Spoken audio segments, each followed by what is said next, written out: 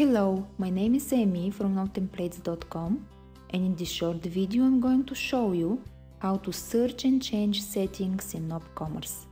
As an example, I will be using the Nop Jewelry Responsive Theme for nopCommerce. Let's get started. First, let's go to a category. We can see that the view setting is set to grid. If we want to change that default value to list, we need to go to the administration page in nopCommerce. Select Configuration, Settings, and then Catalog Settings. As we can see, the Allow View Mode Changing checkbox is marked, but there is no setting for the default value.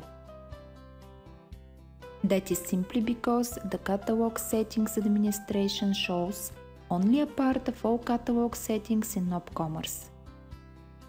To view all of them, we need to go to Configuration, Settings, or Settings Advanced and use the filters to find the one we're looking for. First, let's use the Setting Name filter.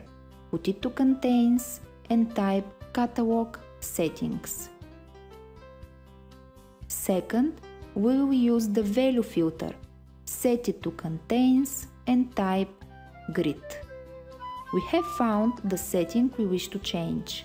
Now click on Edit and type List.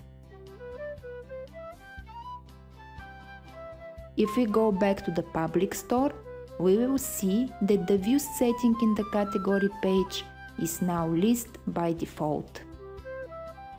Thanks for watching. For more additional information, you can find us at nop-templates.com.